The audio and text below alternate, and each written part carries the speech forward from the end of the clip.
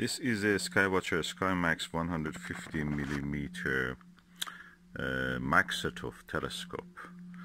It's around 7 kilograms with the diagonal eyepiece and finder. This finder I've added on my own, and it's a right angle finder, so easy to look at. But the problem with this telescope, and everywhere I have seen, is that they say that it needs a very robust, heavier mount like EQ5 or above. I read in one of the astronomy forums that actually you can use the tripod for a Skywatcher FlexTube Dobsonian mount. I'll show you the telescope itself, the box of it. You will remember. That's the telescope I'm referring to. And for the International Year of Astronomy 2009, a special edition. This Dobsonian mount here that you can see at the center is the one I'm using. I must say it looks quite impressive on this mount. And the only worry is that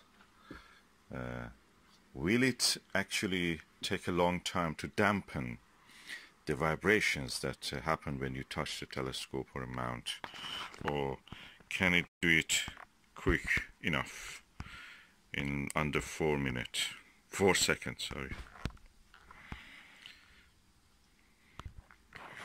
Okay, as you can see, I can turn the mount, I can move the tube up and down. It's quite a heavy beast. It's beautiful. And yeah, I may have found the solution for this, the mount of this telescope. The thing is that when you have a telescope, a heavy weight, anything, at a height, that introduces vibration naturally.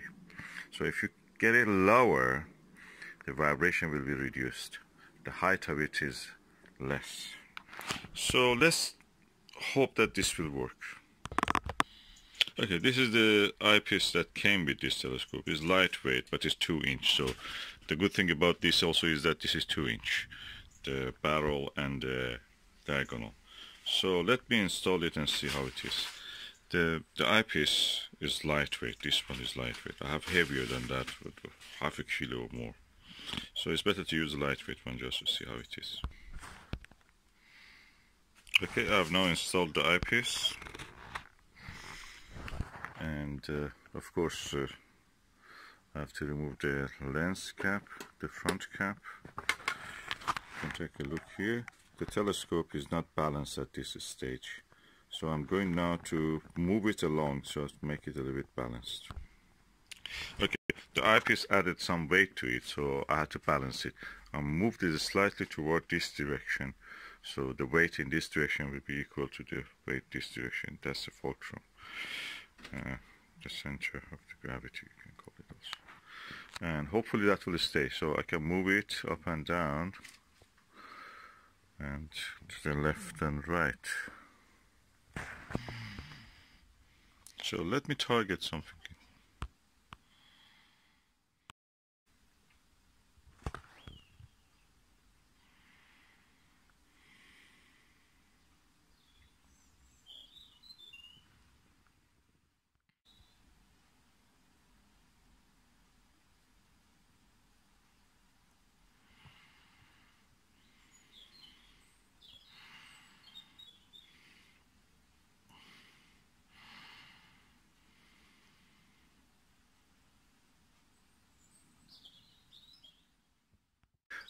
Actually, I'm quite impressed by the performance at this stage, because this tube, as you know, Maksutov needs to be cooling down, acclimatize, as they say, acclimatize.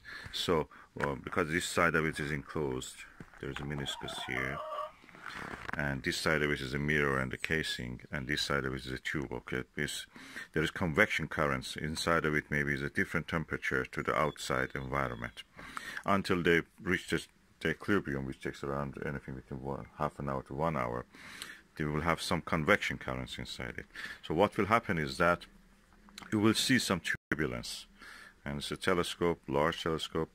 Air turbulence will be magnified in whatever it is. So you have to let it cool down. But for the short period of time that I was able to actually video this, I was impressed. The vibrations you saw is not because of the vibration in the telescope's currency. Well, my hand shaking, moving, because this is a very not very wide angle lens, as you can see. The eye pupil is quite small, and so I'm impressed. What I'm impressed more than anything else is the focuser in this telescope, how good it is, how smooth it is to turn it. So nice feeling in this. This looks almost like that 48-inch Palomar Maksutov that they have there. They're using it. It's really quite respectful scientific instrument. And okay, I will invest eventually probably in one good mount for this, but at the moment that's perfect. That works with this ultrazimuth mount. And as a tabletop telescope, you cannot probably use it all the time inside the house, because you will never reach the, you waste your energy, of course, you can see that. But for the short distance that I'm looking at that hedge, it actually was giving me a good view. And of course, if there isn't a moon or anything outside, I can watch with this. So far, so good. Solution for a big problem found. A cheap Dobsonian mount will do the job. Okay, I've now installed my Maxvision 68 degrees 34 millimeter eyepiece. There's a very wide viewing angle. I was really impressed with the image quality on this one. I'm holding the camera. I'm looking forward. That shows the difference between a cheap eyepiece and a good quality eyepiece.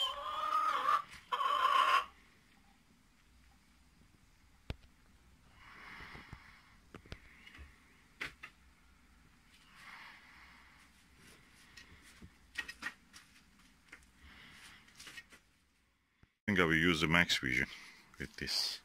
It goes better, it gives a better result.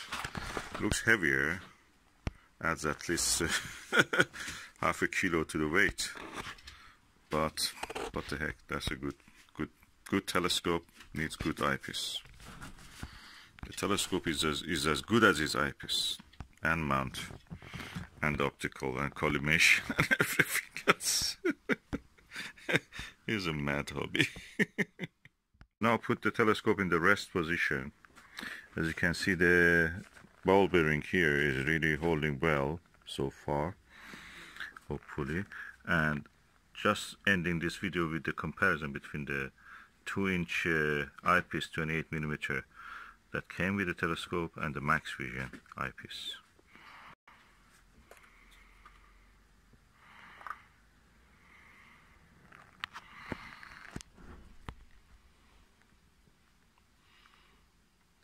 Sometimes the size probably matters. And as an extra measure, I lowered the tube so it will not touch but just be close enough to the bottom of the base of the Dobsonian mount. We will see how it will all done. So far so good.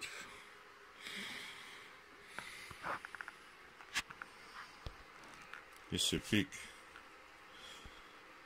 scientific instrument. And let's see what's using telescope. Oh, it's reverse.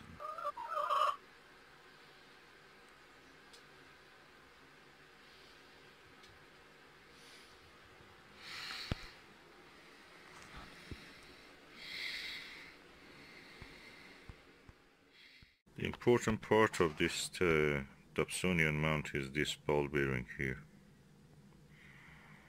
and the head, ball head, which is this part,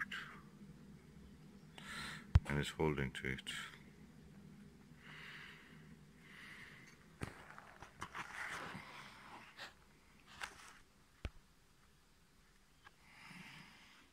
This has the capacity for 10 kilograms, I've read.